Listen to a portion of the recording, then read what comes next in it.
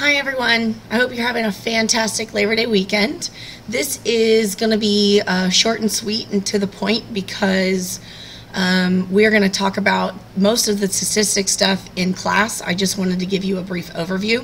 I'm going to try and get this done in 2 videos of 5 minutes or less on each video.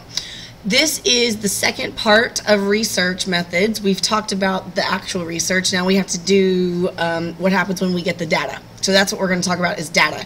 We're also going to talk about ethics, and I will briefly mention some of the ethics, and then we will again talk about them in class. So we've done the research in class, and now we are going to analyze and interpret our data.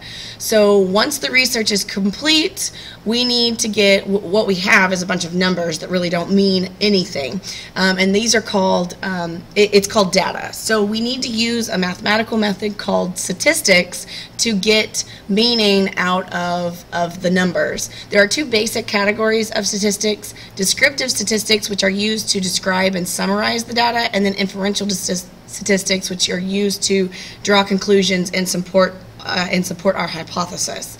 We won't talk about inferential statistics in class. We're going to mainly focus on descriptive. Higher level psychology classes in college will talk about inferential statistics. The first one, and the one we're really going to mainly focus on, is descriptive statistics. This is the mathematical procedure in which we describe and summarize the data. It helps us reveal the big picture. There are 2 types of descriptive statistics. The first one is there on your screen, measure of central tendency. And these are the ones that you know: mean, median, and mode. And I'm briefly going to go over this, and we'll practice these in class. Mean is the average for a sample, so you do that by adding up all of the scores in your data set and then dividing by the total number of scores. This is a good indicator for central tendencies. It's the most commonly used. However, it is not very helpful when we see an extreme score, such as in group 2. If that's the mean or that's a data set of incomes, you see Steven Spielberg there at the bottom with the $45 million. So we'd go and use median. Median is the score that falls in the middle once they've been arranged from highest to lowest. And this is essentially a better way of getting the overall picture of the data. And we see there in the middle of both groups is $23,000. And then we move on to mode. Mode is the one that occurs most often. It is the least used, but it is the most useful when we want to look at popularity or preference of you know, what kind of pizza we like, and we'll practice this in class.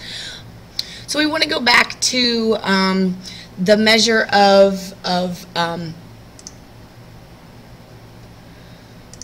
descriptive statistics, and so we move on to the second type, which is measure of dispersion. Measure of dispersion, it describes how much a sample differs from other scores in the set. There are 2 measures of dispersion: range and standard deviation. Range is the distance between the highest and the lowest number.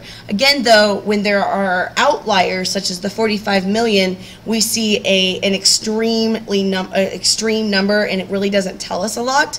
Highest score minus the lowest score will give us the range. It can produce a misleading score, but again, it gives us an overall picture of the data itself. The second type is standard deviation, and we'll talk about this in class, so I'm not going to spend a whole lot about this, but standard deviation provides a good measure of how much the scores actually vary on average from the mean. So you have to have the mean to figure out what the standard deviation is. Standard deviation is found by doing the steps on the slide. Find each score's distance from the mean, square each score's distance from the mean, sum up the total set, sum up the scores in the set, divide by the sum of the set, and then square root that number, and you get the standard deviation. With standard deviation, the correlational coefficient, how much 2 variables are related to one another, can be found very, very, very quickly.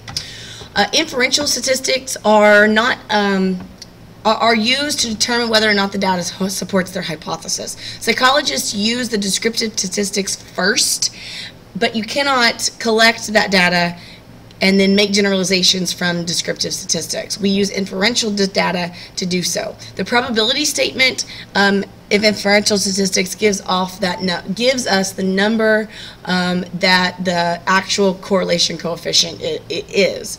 And again, I'm not going to focus a lot on statistics because we're doing this in class. The second video we'll be talking about ethics, and make sure that you watch both videos and then answer the form on the website.